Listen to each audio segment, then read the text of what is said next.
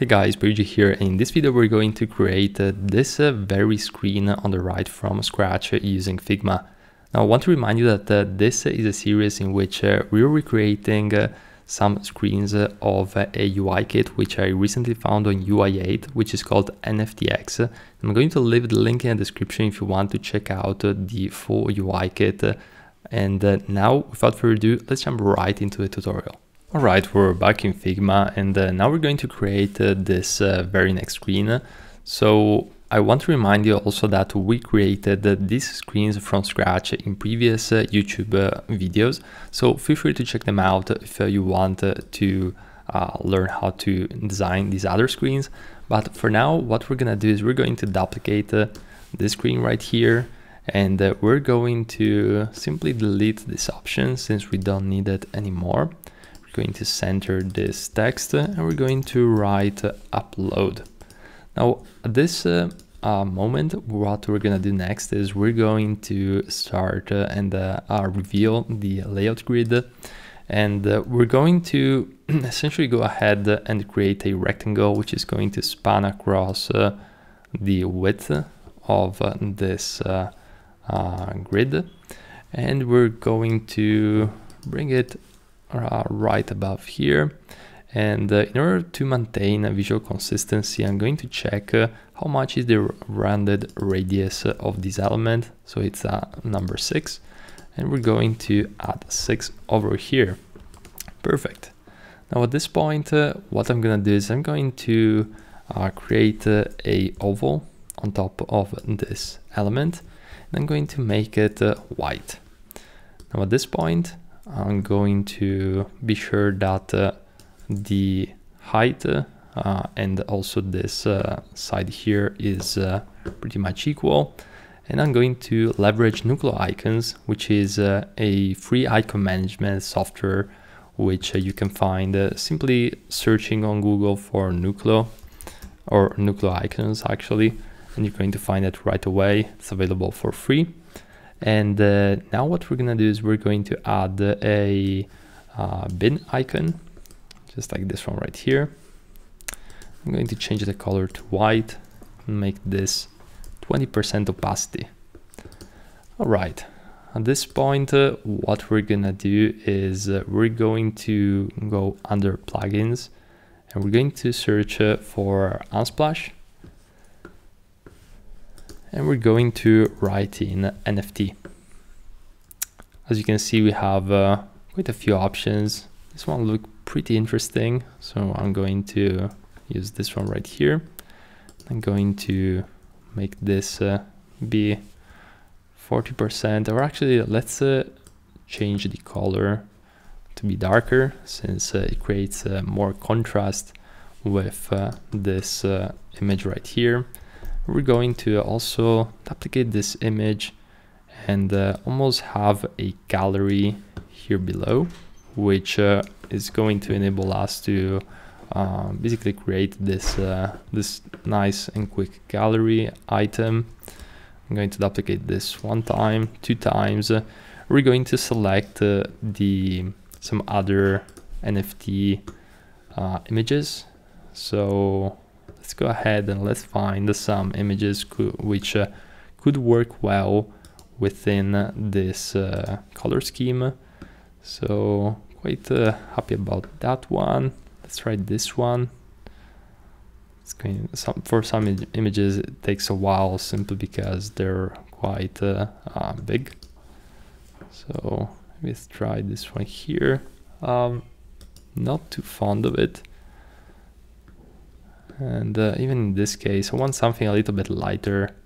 So we're just going to try different images. Maybe let's change this one at this point since I want to maintain almost like a common theme. So there's like this element in the middle in all of these.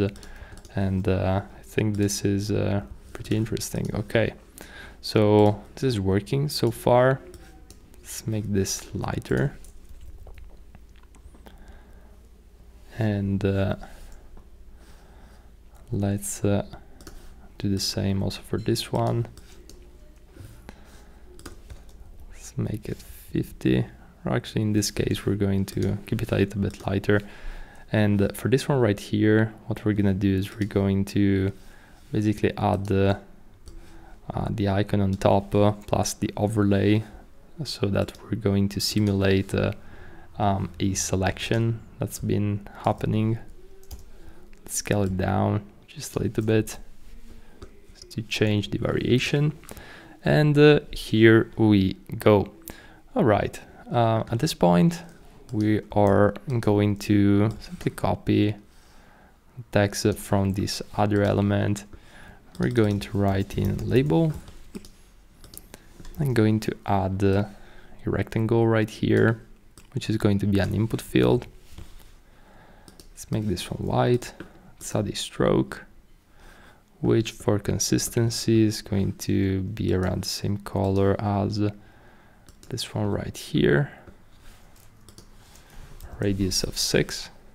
Maybe let's do a 1.5. And let's bring it here. I'm going to write space 305. Perfect.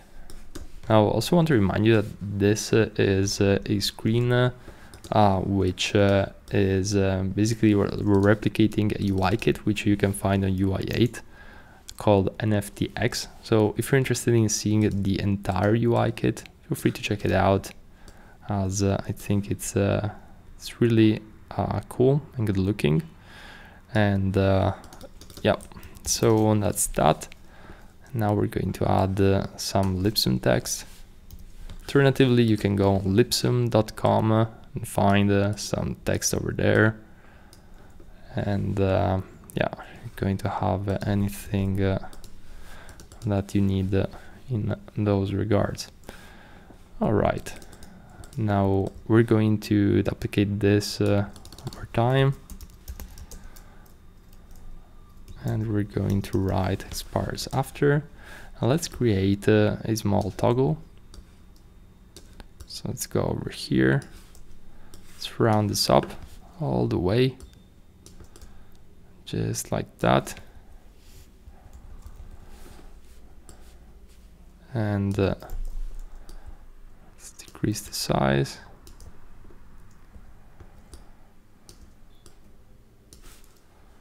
Let's do 25 by 25.